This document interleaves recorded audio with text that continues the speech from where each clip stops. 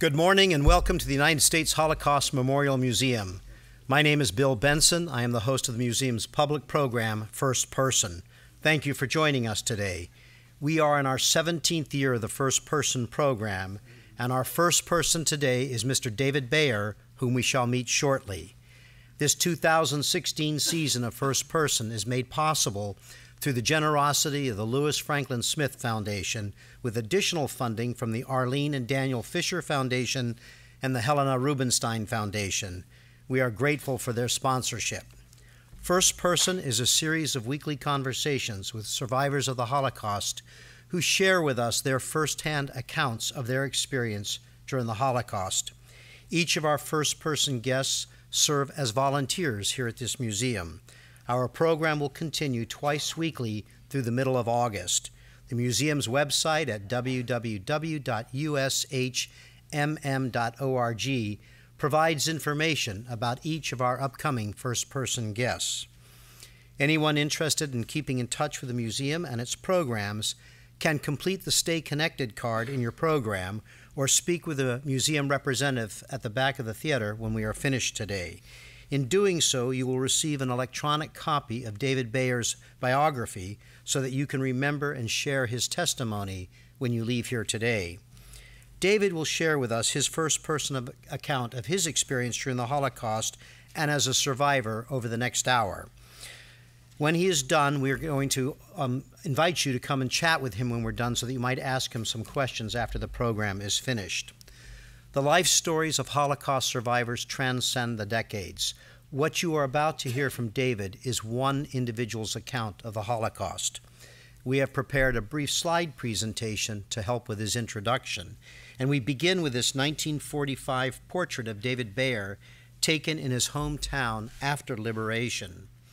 On this map of Europe, the arrow points to Poland, where David was born September 27th, 1922.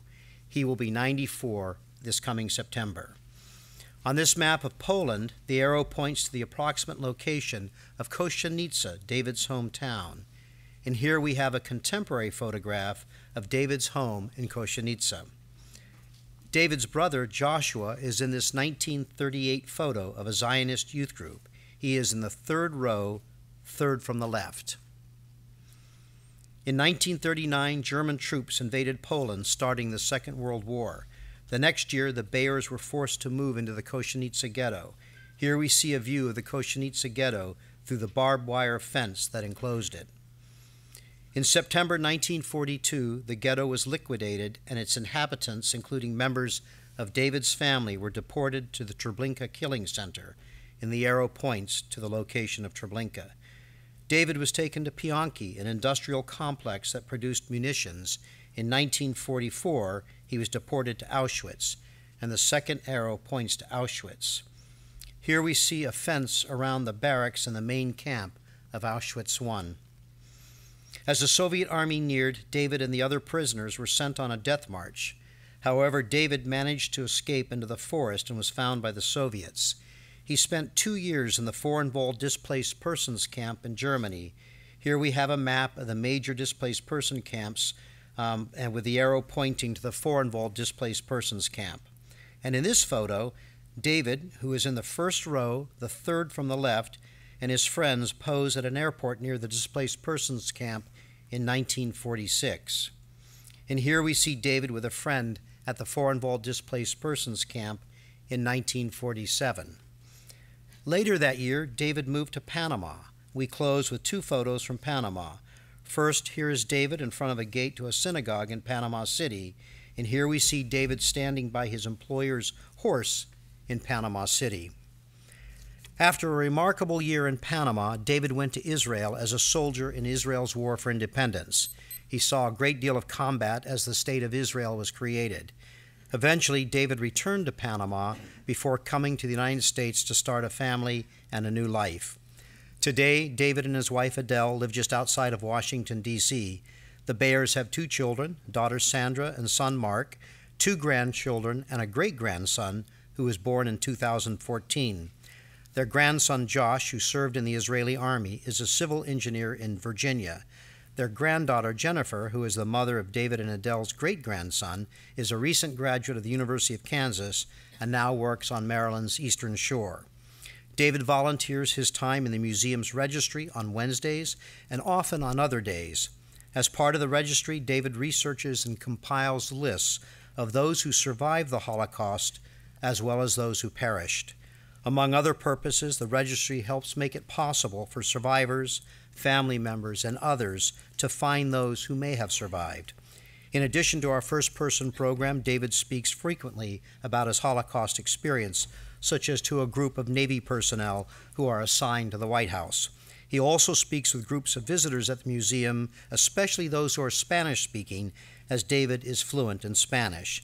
And with that, I'd like to ask you to join me in welcoming our first person, Mr. David Bayer.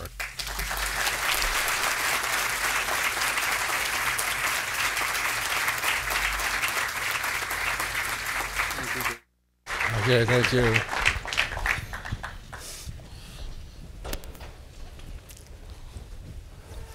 No, that's enough, huh? Please, David, thank you. All right. Thank you so much for being willing to be our first person today.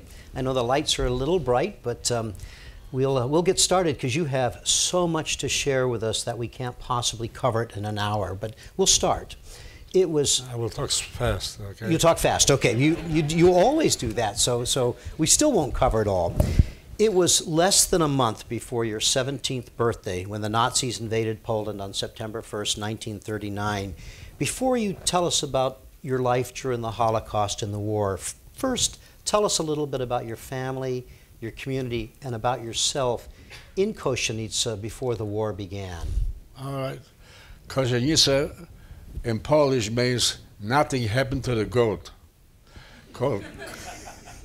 Kozienice means nothing happened to the goat. Because we had a lot of wild goats around our neighborhood, and a lot of big kings and prime ministers came there to hunt. So the one prime minister's wife yelled out, "Nothing happened to the goat," so they named the area Kozienice. Kozienice. My father had a shoe factory, and we had employed maybe 25 people all the time. And we made the shoes, all kind of shoes for wholesale sale, for stores. My father used to go out of the country and selling, taking orders and making the shoes. And I was only 13, 14, 15 till 16 years old. So the Germans came in. I went to school and played soccer and had friends and lived in a nice house. We had a maid. My mother was taking care of the kids. I had 2 sisters and a brother. And my mother and father were only in their 40s. David, how big was your extended family? A lot of relatives? My father had 4 more brothers. Mm-hmm. My mother had 3 brothers and herself. And our family was maybe 100 people. And I'm the only one survivor. My mother come from a different city called Razin, Lukov and Razin. Her grandparents, they all perished in the Holocaust. David, and when the Germans came in... David, just a couple more questions before we turn to the Germans coming in. How big was Kozienice and how big was the Jewish population? The population was 8,000 Jews. 8,000 Jews. And maybe about 3,000 Christians. And we lived across from our church, mm-hmm. across a beautiful church, and we had a big house, which is still there. And I abandoned that house. When I came back, I have to put in all the applications and pay back taxes, and I didn't want to live in Poland anyway, so I give it up. David go ahead, I'm sorry. So when the Germans came in, the first thing is they went in to plunder. We were not home. We were in the forest hiding because the German army was bombarding the area, and we were in the forest hiding. We were scared. When we came in, when the Germans already occupied the area, we find German officers and soldiers in our house, taking everything they can, dishes, tablecloths, blankets, whatever they could find, leather, shoes. We had a shop in the back, with a warehouse with thousands of pairs of shoes. They didn't ask no question, they just took it, everything. And my mother was standing and crying. And then, when we were there, the German come over to my father, and he said to him, "Why nobody likes the Jews?" And my father was a tall, big man, with a little beard, and I was afraid. I was standing next to him. And my father made like a gesture with the arm, because we don't hit back. We don't hit back. We never hit back. This was our problem all our lives. If we would have hit back, half of the Jewish population would have probably survived. We didn't hit back. God will help. And my mother was praying day and night, always praying to God. David, your mother, your family owned Passover dishes that were hundreds of years old. They were antiques from years, and we had every year we took out the dishes for Passover and we put it away in a big case, a big plywood box, and it was in a shelf hidden. And the Germans were plundering. They pulled it down and knocked down the box, and half of the dishes were broke down. And my mother was crying. Why did they have to do that? They took the good ones out and they left the broken one. They had no shame, the Germans. It's like it's coming to them. Everything they came in, they took, and they were always right. Then my mother was so scared that she didn't let us out of the house, but I sneaked out of the house every time to look for food, because we had no food. The Germans cleaned out our potatoes, but we had everything what we had, they took it also. So I went to a place where a German group of soldiers had a field kitchen. They were cooking outside and they were serving them food. And I took a little bucket with me and I went there, waited the Germans to give me leftover. I once talked to a school in Virginia, and it was a Catholic school. And I asked the priest if I could tell the story what I'm just going to tell you. He said, "Tell them everything, don't be ashamed." There were boys standing there waiting for the leftover soups the same way I was standing there, and they were not Jewish boys, they were Christian boys. And when they saw me, they were friends of mine, they went to school together with me, we played soccer together. They pointed the finger to the Germans that I am a Jew. They said, Jude. Some Germans came over and pulled the soup in my bucket. And some of them came over and threw it on the ground. And they were boys who I know since childhood. We went to school together, we played together. Their fathers used to work for my father in the shop. And I asked the priest to tell the story. He said, "Tell him, because everybody have to know everything." And I asked him today the same question. Should I talk about that? And that's why I bring it up. David, how long was it before they created the ghetto in Kozienice and forced you and your family into the ghetto? It took about 6, 7 months. 6 or 7 months. And we had to move out from our house. Leave everything, all the furniture, everything. We had nowhere to go. We went to one room. The Jewish community gave us a room on our first floor for our men who had a big apartment. And we didn't have I slept in somebody else's house. A friend of mine asked me, he had more space, so I stay on the floor and slept on the floor. My grandparents were staying in their own house because the house was in the ghetto, in the area where the Jewish people lived. And we had to move out. We still had some leather and some shoes hidden in our garden. had a cellar. So my sister, every once in a while, got a pair of shoes and get some stuff and went to a farm. And she put in a cross, a wooden cross, like a Christian. A few times she went and came back with food, but one time she never came back. She was 19 years old, about 2 years older than I was. She was a blonde, beautiful girl. And then the Germans caught her somehow. I don't know, maybe somebody snitched, we don't never know. And they shipped her September 27, 1942, to Treblinka with all the Jews together. I never saw my sister after that. Where was I? I was working an irrigation canal 6 kilometers out of town, near the Vistula River, with other 500 people there. And we were digging the canals for the Germans.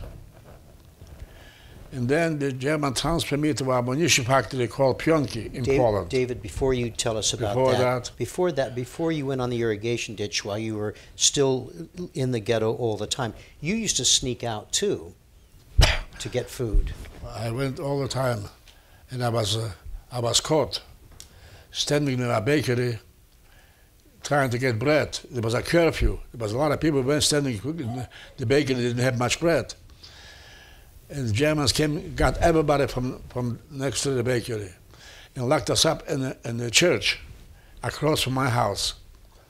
They took everybody, and my parents didn't know what happened to me.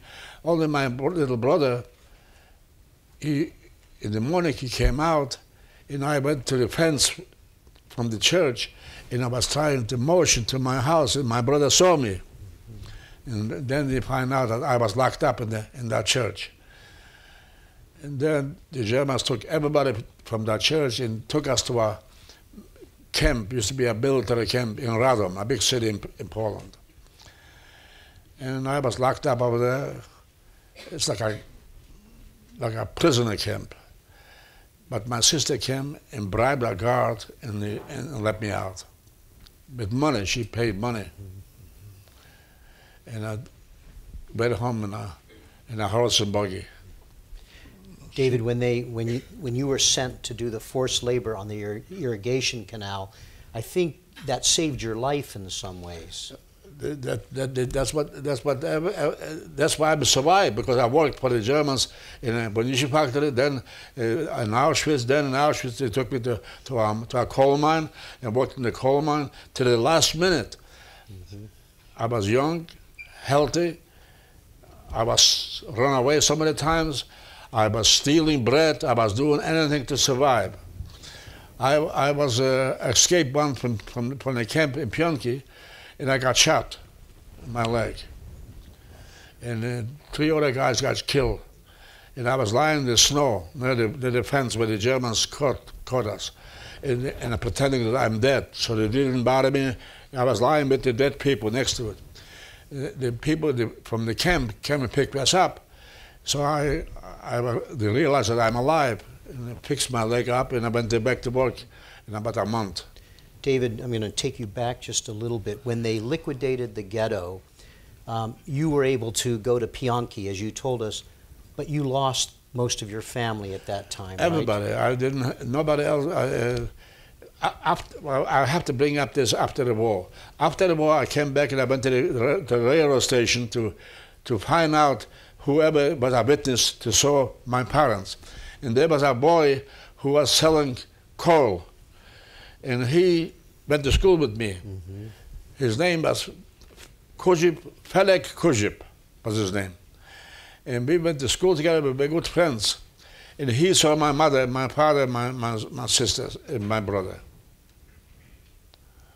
And he told me that he waved to them, and he's still there, but after the war. And as the only witness who saw my parents go on a wagon.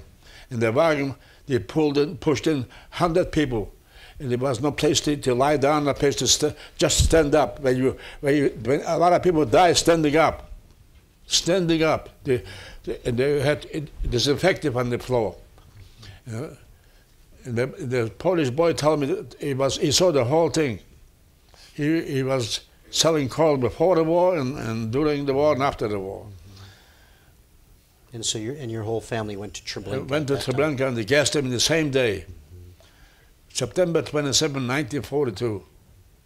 Which also was this your is birthday. my birthday. Your birthday. Same day, my birthday. But David, you were sent to Pionki. Tell us, tell us the incident where you were handed luggage, which enabled you to be sent to Pionki, so that you had something to carry. You remember telling me this? The Germans want luggage. The Germans took away everything from the people valuable. And they always looked for something valuable. They always thought that the Jews had a lot of money. I didn't have nothing. I had a few dollars, which is in Polish zloty, but it's nothing. One day when I went to, I have to jump because I don't remember a lot of times. Okay. When I was going to Auschwitz, I had about maybe 200 or 300 zlotys, and the train stopped in a station. And they stood there without water, without anything. And there was a Polish a guy who worked on a locomotive, what is it called? Machinist. A machinist? Machinist. Mm-hmm. He put a hose from there to my wagon. I throw out the money and give it to him. He pulled water in. Because he gave you a little water. Yeah. Mm-hmm. So David, you're sent to Pionki, which is your munitions factory, and you were made to make gunpowder. That was very dangerous work, right? Pionki was a savior and also a disaster. A powder for bullets, explosive, is made out of cotton. The German didn't have no cotton no more. The Polish government used to make it from cotton. It comes from Africa, from everywhere else. So the Germans made an imitation cotton made out of paper. So they built a factory to make cotton. And then all the chemicals, and they taught me how to mix the chemicals with that cotton. And I worked on 4 centrifuges making that powder. This was every day close to that. The gases eat us up. A drop of chemicals made a hole in your shoes. You had to wear wooden shoes, and the clothing. Food, they didn't give us no butter, they didn't give us no meat, just plain soup and black bread. Plain soup and black every day. In the morning, just black water, called it coffee, made up of grain. Burned grain made out, that's all. But whoever was a smoker never made it over there. And there was one young man from my hometown who he used to work for my father.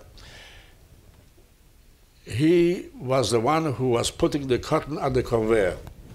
Okay. And the conveyor was coming to my apartment, and I mixed the cotton with the chemicals, with acid, sulfur, glycerin, nitroglycerin, all kind of chemicals, and I had to know exactly how much to do. They taught me how to do it, and if I made a mistake, I got punished. So what happened, this guy, the smoker, gave away his ration, gave away his bread for cigarettes. A lot of times, after work, I volunteered to clean up the club for the German soldier, but they were smoking and drinking and eating. Mm-hmm. And I found butts, cigarette butts. I give it to him. What happened, he worked so many hours, that 12 hours a day, every day, that he fell asleep, the cigarettes fell on the conveyor, there was a fire. They announced, they beat up, took her to our bathroom, they beat her to death, naked. And then they announced that they're going to hang us. And everybody should come out to the plaza and prepare. There was things already there, like a scaffold? No, it was a soccer gate, like a soccer gate. And they were hang us. But luckily, there was two Germans. One was named Dr. Lesche, we called him like this, and the other one was Dr. Witte. I never forget their names because I remember. They came and they begged the Gestapo, the Nazis, not to kill us because we need the production. We need the machinery that should keep on going because we have to train other people. They never make it. Mm-hmm. And lucky they let us go. The previous people who did minor things, they hanged. But he argued you were so important to the production. Because I was important because there was one German young man, engineer. He never cussed us, he never kicked us, he never beat us. He always was, hello, goodbye, thank you. Mm-hmm. Because we did a terrific job. And nonetheless, you tried to escape several times. So will you tell us about one of your escape attempts? There was a young man, I call him young man because they were all younger than I was. His name is Moshe Matis. He was 6 feet tall, big eyes. He was the one who connected the hoses from the tankers to the building with the chemicals. Okay. Every time they came, he was working and put it in the building tanks. He told me, I have a way to escape. Let's go. There's the forest, there's underground armies, Polish underground, Russian underground. They're fighting the Germans. We join them. I said, okay, let's go. We went out. We walked in the forest, we walked in the villages. And then we came to an area where we saw big posters. 10 liters of vodka to bring in a Jew. 10 liters of vodka and 10 pounds of sugar. 10 pounds of sugar and 10 liters of vodka. To bring in a escapee from the Piątki. I turned around, Moshe Matis was walking.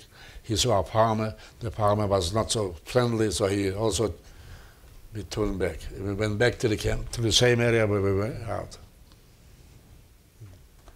David, and I know you had other escape attempts. We could spend our whole hour just in all that happened in Piątki, but I do want you to talk about the locomotive fire. That was very important because of what happened to you.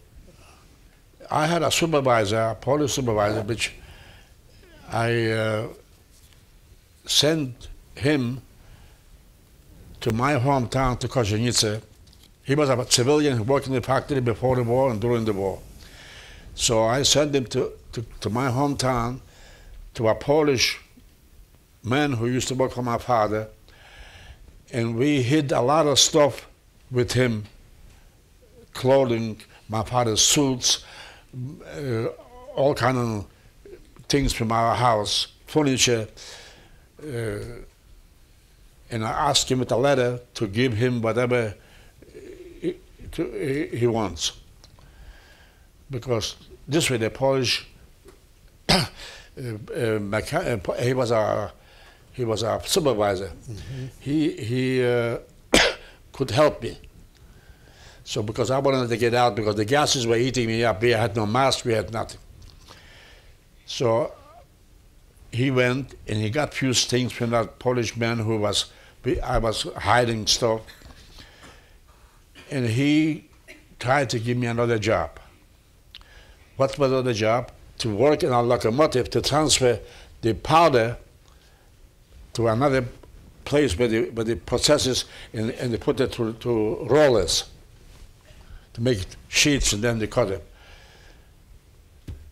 And I was not so experienced in a locomotive, a small one. It was a small locomotive going from one place to the other. And something happened, a spark and something, and a fire blew up the whole locomotive, and my face and my arm got burned. I walked around like this, I couldn't walk anymore. I didn't go to work anymore. So, and this was the time when the Germans were losing the war. It was 1944, losing the war with the Russian, and the Russians were advancing, the Germans were retreating, and also the Germans wanted to dismantle all the machinery in the factories, ship it to Germany. So then after all these things, the Germans took us, and with me, with my arms, my face up the crust, and shipped to Auschwitz. And when I came to Auschwitz and got out the train, and the Germans saw me with my arms like this and my face a big crust, he came over and asked me what happened. I would go to the crematorium right away. But there was a young man, a guy who was a prisoner. He said, if they ask you something, tell them that you are a chemist, that you are an expert making powder, explosive. And that's what I did. I told the German I'm an expert. He took me aside. Told him you were a chemist, right? Yeah. Yep. Clinic, put cream, and it took a while, and it's all fall off, and I was clear.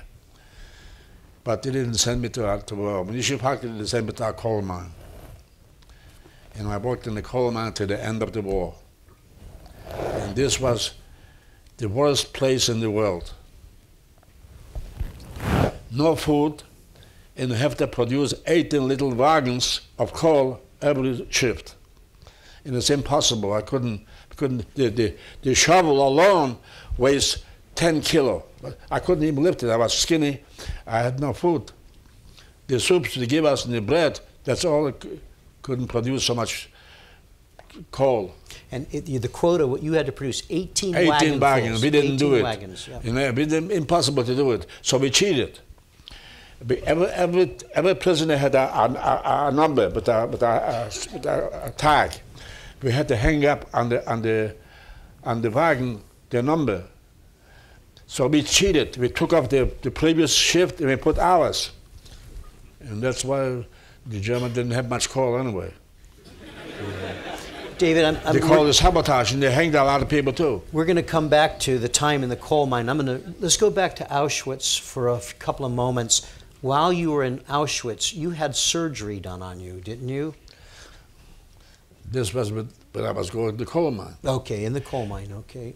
Actually, it was not Auschwitz anymore, it was Jaworzno. It was a sub-camp of Auschwitz. And the mines were right there.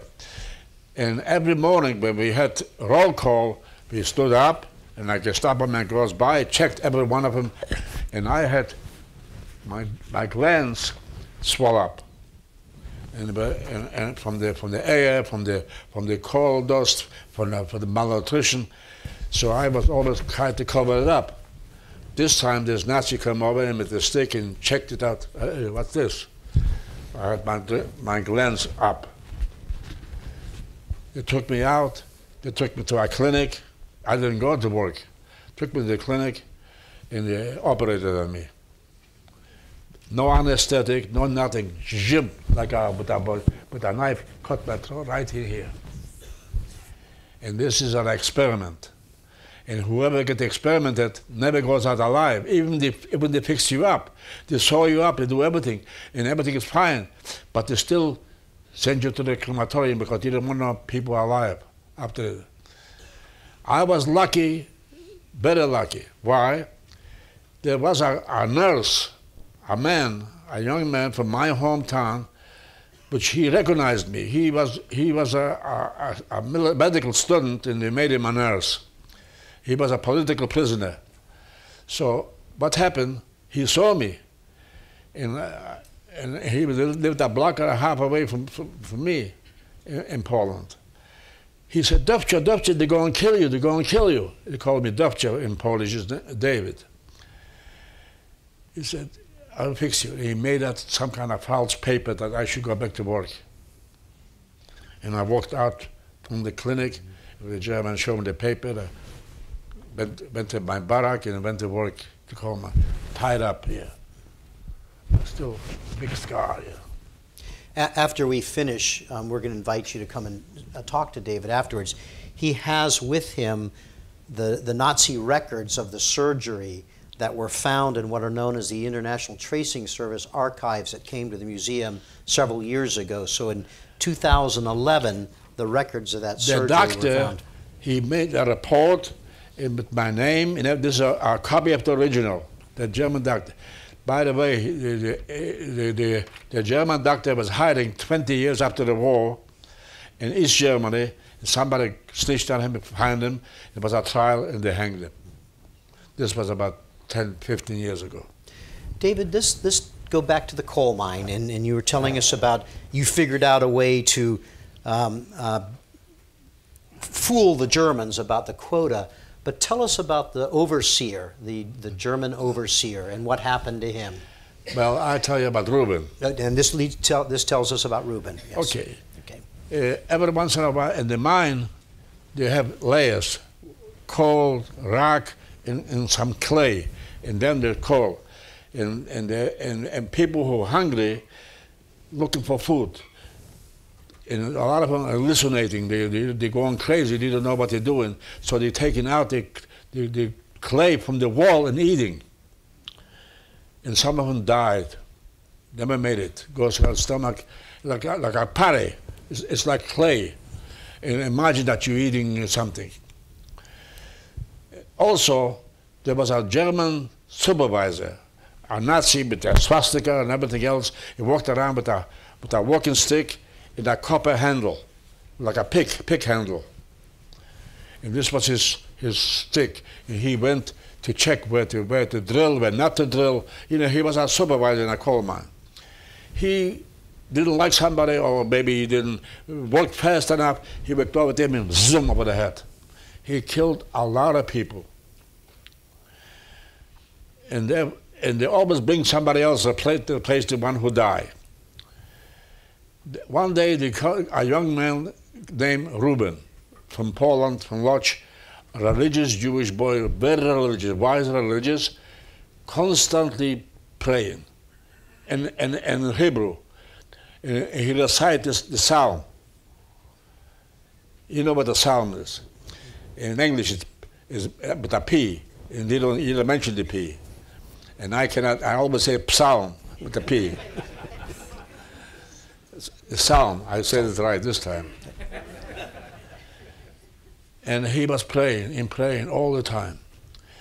After one day, he killed, this German killed a man in the mine. We had a Polish supervisor, also the one who was putting the dynamite in. He was yelling, "Fire in the hole!" You know, he was the one in charge of the dynamite. And this Polish man was a Polish patriot, but was a nice guy. He told us one day, he said, "When I will tell you to move away, move away from me. Push the wagon away, try to walk somewhere else. Do it, don't ask questions."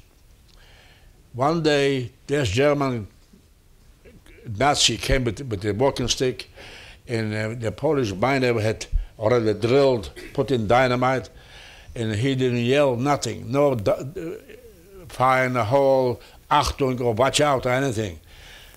The German was passing by, and he pushed the button and killed a German. Whole cold wall fell down on him and covered him up.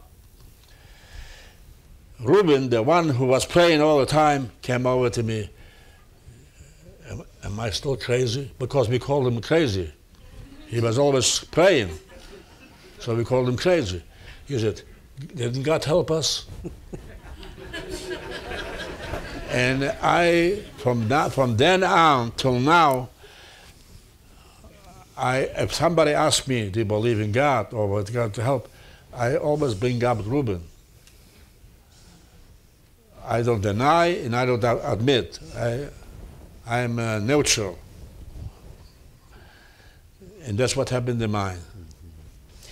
You're still working in the mines in January 1945 when the Nazis bring you all out of the coal mine and take you away from there on a forced march. Tell us what happened. The Russians were coming closer, bombardment was going on, the Germans were running like mouse. They were scared to death.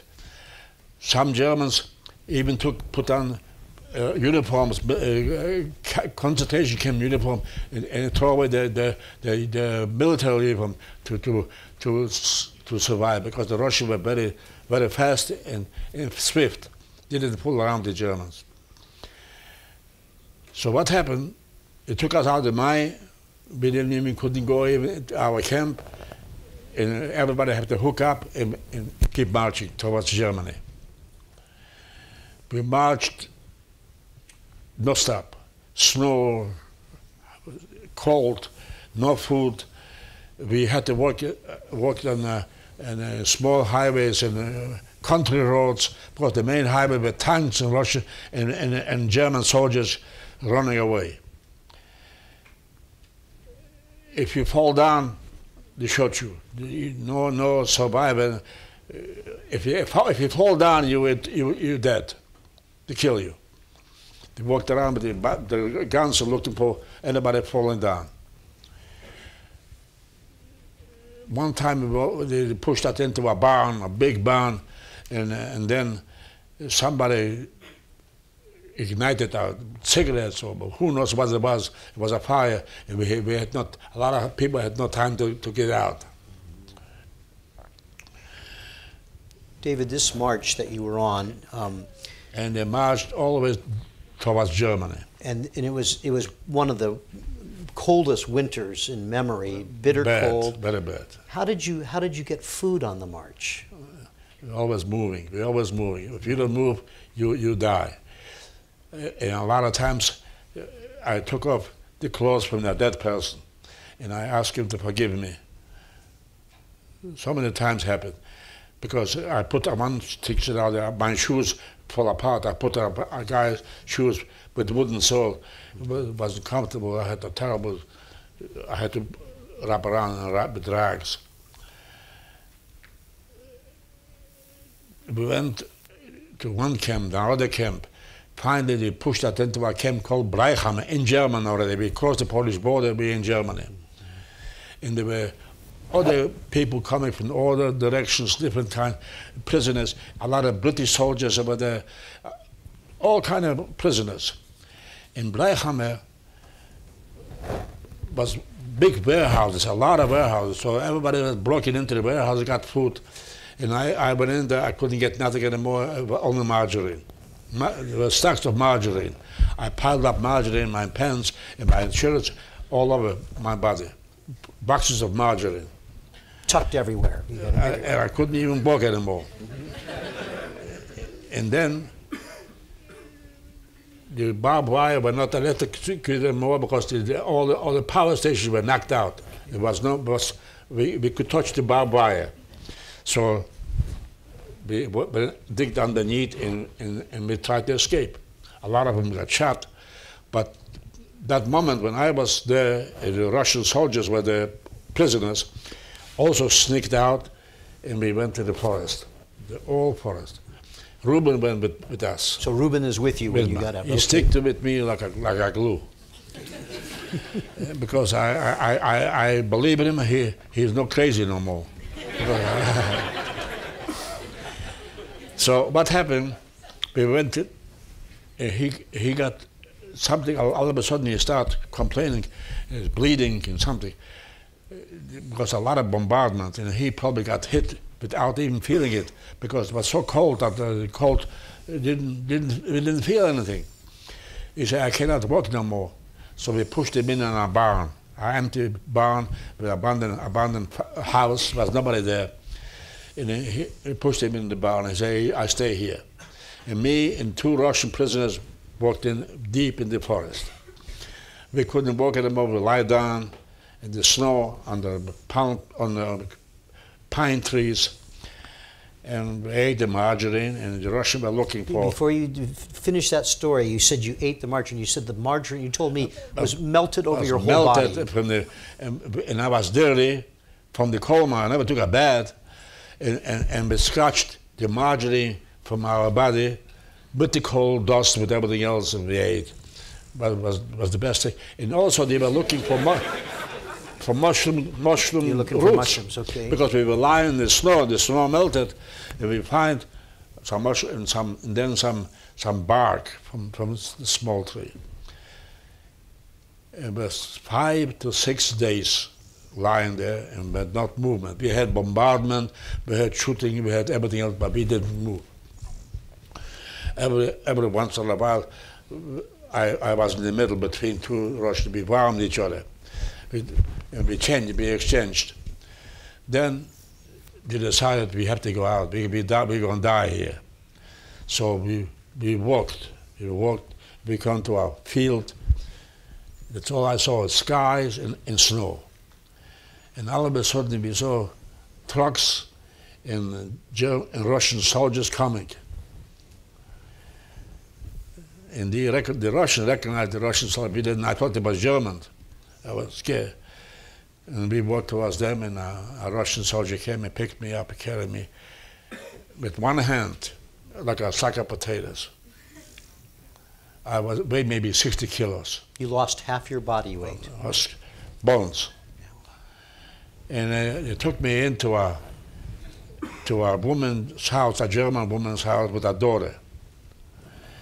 And they told her, in Russian and half German, to take a bath, wash me, and help me. And the German woman did. She was crying all the time. She was scared for her daughter.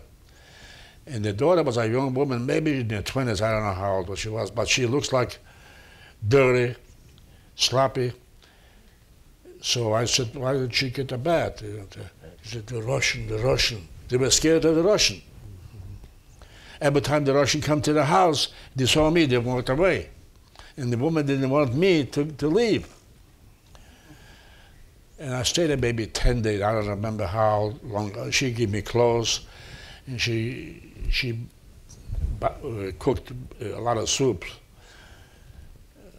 mushroom soups and other kind of soups. I don't know.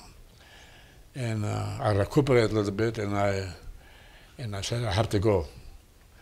And she showed me the main highway how to go, and we walked to Poland. You wanted to go back to Poland? I wanted maybe I find somebody. Maybe I don't know. And I went back to Poland, and I didn't. It's like a cemetery to me. So I made a U-turn after a few more days, and went to Germany, went to Czechoslovakia. While you were in Poland, David, you went back to. You had left some of the family belongings before you went into the ghetto with somebody who said he would take care of them. Take care. They wanted to kill me after that. When you came back to see if anything was left. I didn't take that. He gave me one thing. He said he gave the Polish supervisor a lot of stuff. So I said, okay, good, very nice. You know, you have anything? I have no money. I want to go to somewhere else. I want to go to Germany, to France, to Europe, get out of Eastern Europe.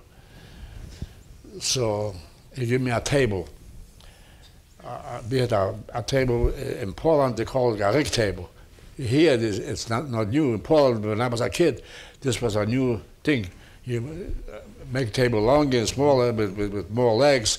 And this was a big sensation in our house because we had a big house with a big table. So I sold it and made some money. And then they made a party, and I didn't want to drink. All the Polish people were making a party. I don't remember the occasion, but they said that for me, but I don't believe it. I realized that they want to knock me up, and I should not stay in Poland.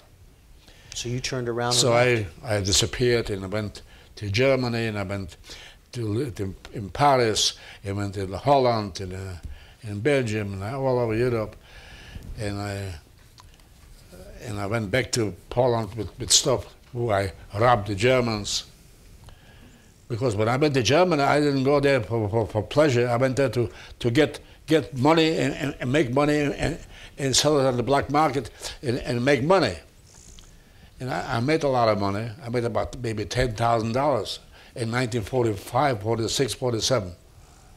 This was a fortune. And I spent everything in Paris.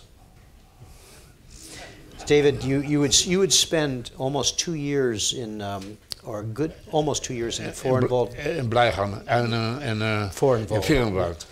Eventually, though, in 1947, you went to Panama.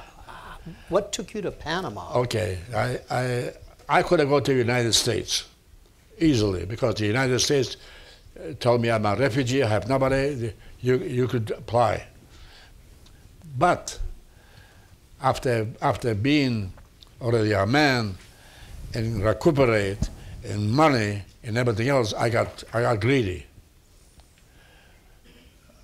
You know, money is a bad thing. You don't have it, it's no good, and you have it, it's no good. You have too much, it's no good neither. So what happened? Germany was an open society. American soldiers coming in with they didn't suffer, and the one who suffered already went back to the United States, and the one who had occupation were young people from the South, and we had competition with me and people like me. With who? With German women, German girls, and German black market things.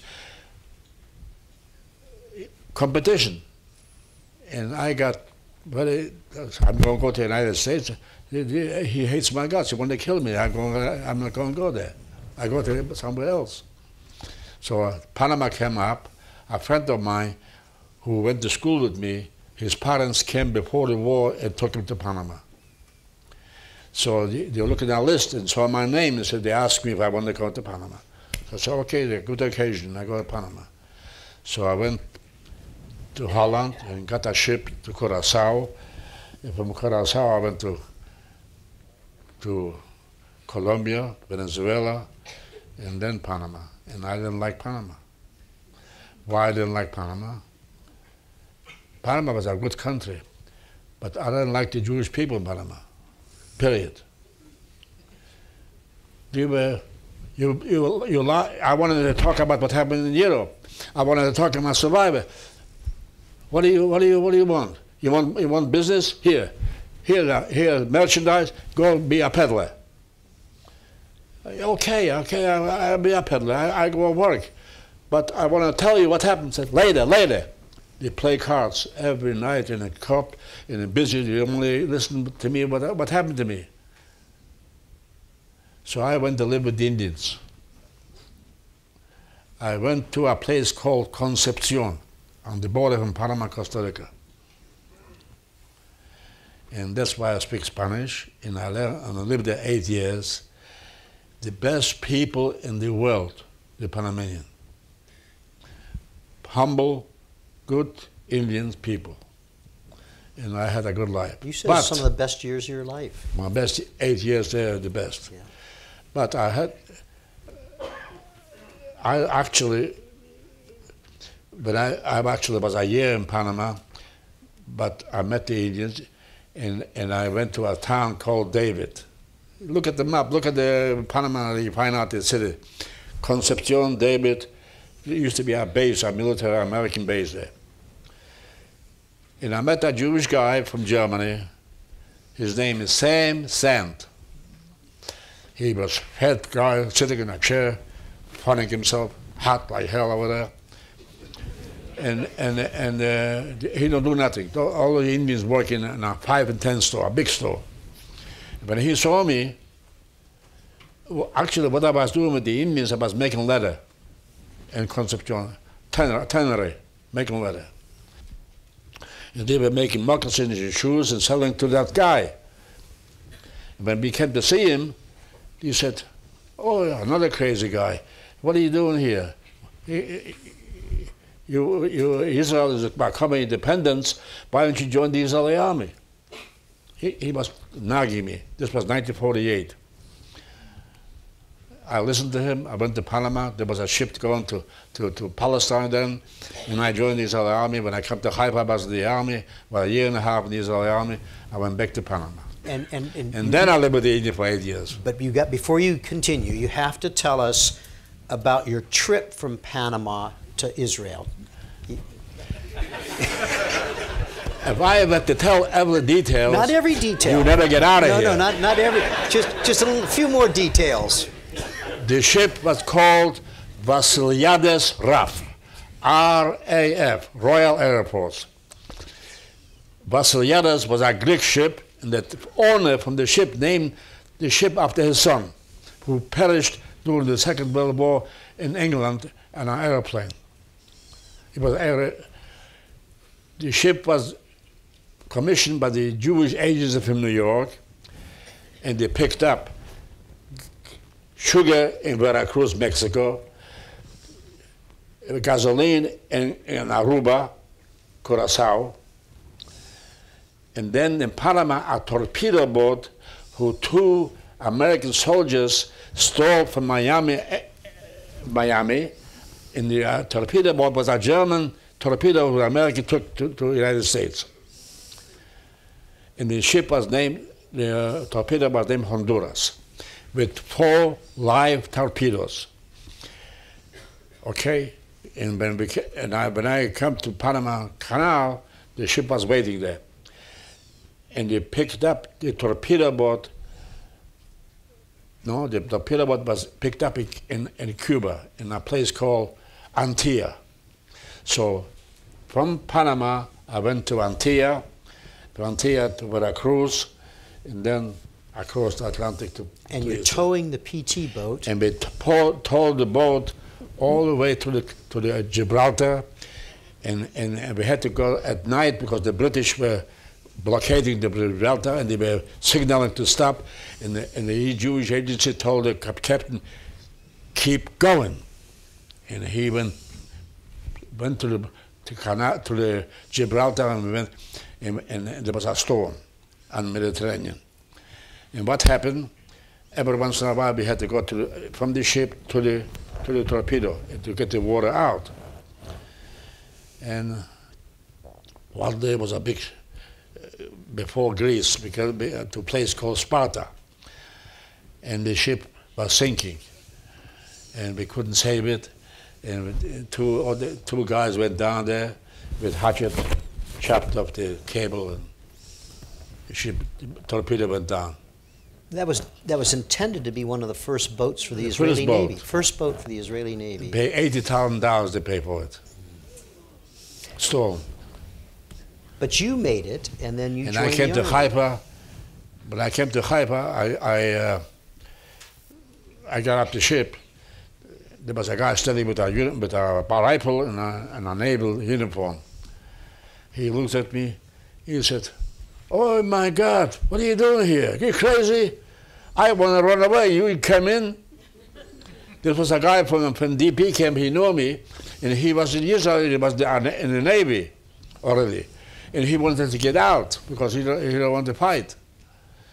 And I joined the Israeli army in Haifa. I went to a place called Fallujah in the Negev, and we caught Abdul Nasser over there, the president from Egypt, with the whole army.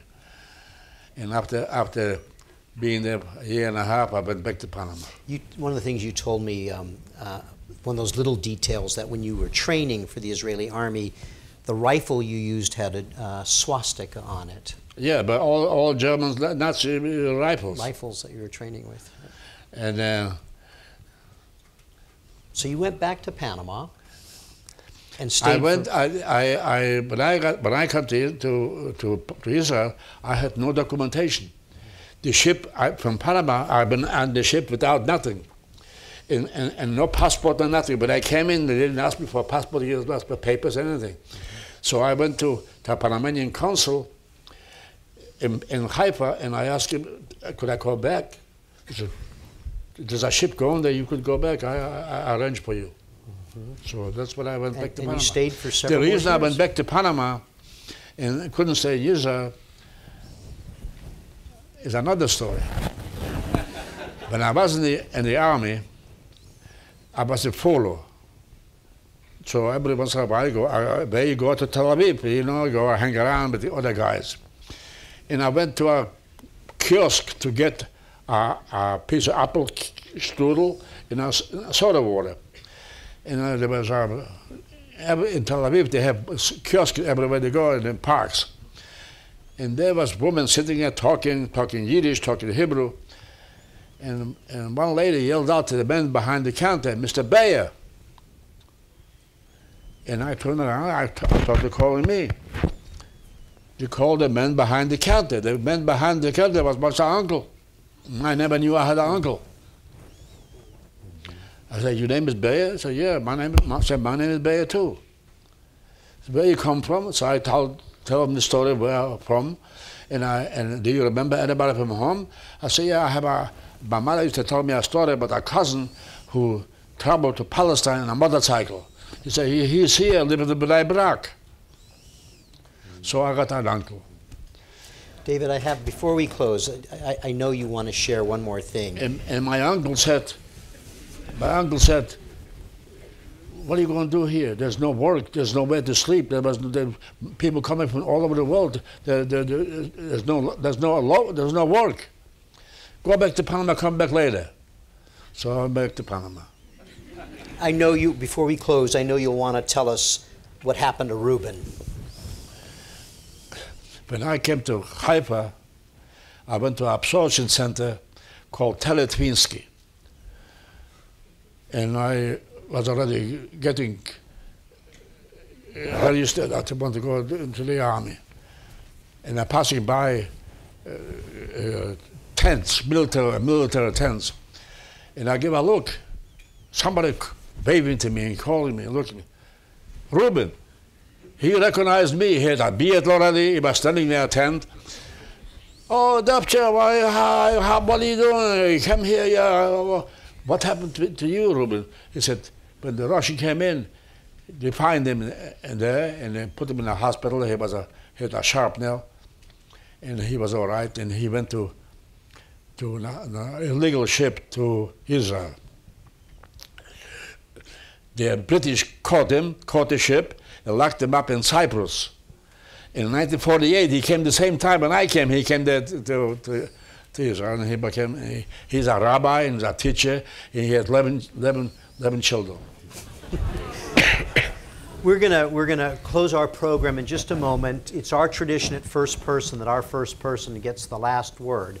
So I'm going to turn back to David. I don't know which were the last words that I say. I have a lot of last words. Whichever last word you want to share with us.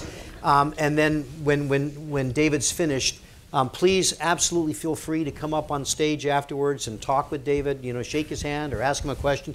He has his records from Auschwitz that he'd like to share if anybody's interested. So we invite you to do that when we finish. I want to thank all of you for being with us today. Remind you that we'll have a first-person program each Wednesday and Thursday through the middle of August. So if you can, please come back. We'd love to have you. And if not, we'll have the program again in 2017. So with that, I'll turn to David. All right. What should I say? Last word? I only could tell you, the last word is I miss my family very much.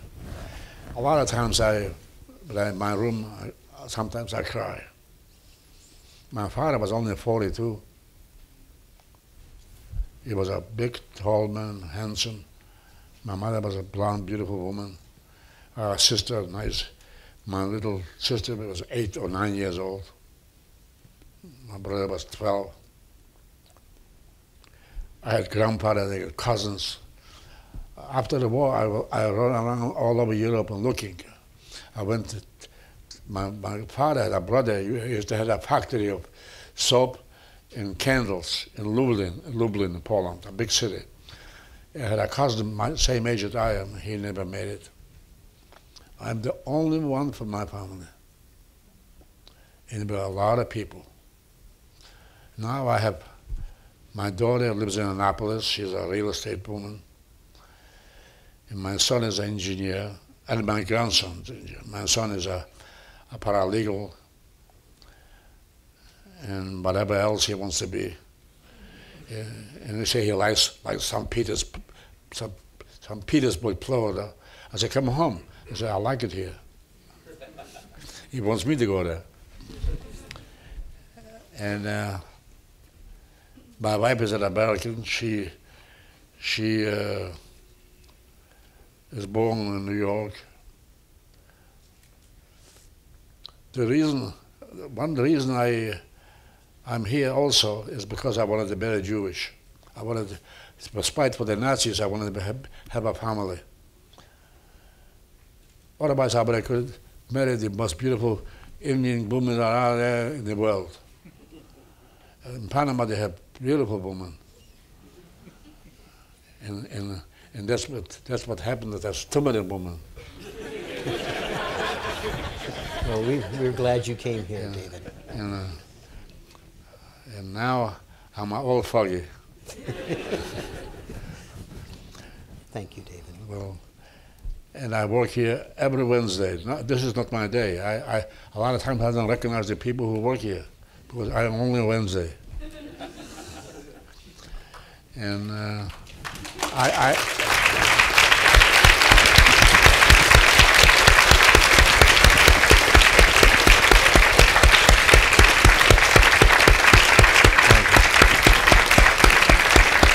I get a lot of phone calls from Canada, a lot of phone calls from New York State. Children who were born here and their parents are already dead, calling me to find out about their parents because the parents come from my hometown and I knew every one of them. So I just got a phone call the other day, a woman who was born in 1937 in Poland, and I knew her mother. And she wants me to tell her about her mother. And I knew her about her mother very well. And I give her a lot of documentation. And I had pictures. Also, I recognize pictures. You know, the museum gets a lot of pictures from people who don't know who the people are. You know, the Germans killed so many people, and the pictures, a lot of them burned, but they couldn't burn everything. There's millions of pictures wandering around everywhere else. And every once in a while, somebody finds something and wants to know who this is. And sometimes in the back says Kozienice. So I give them a name. I give every person, if I remember, everybody, most of them I remember. And I give them the name, and a lot of times you find a way to the family. So that's what I'm doing in the museum. And the archives here, photo archives in the museum, have pictures, you don't know who they are, and if it's some I recognize right away. If I know who they are, I tell them the name and everything. David, you're going to stay with us for a while and answer questions if people have questions of you, right? Stay put there. We'll invite people to come up on stage. I have time because okay. my driver picked me up right. 1 o'clock. Anybody wants to come and ask David a question, please do. Okay, all right.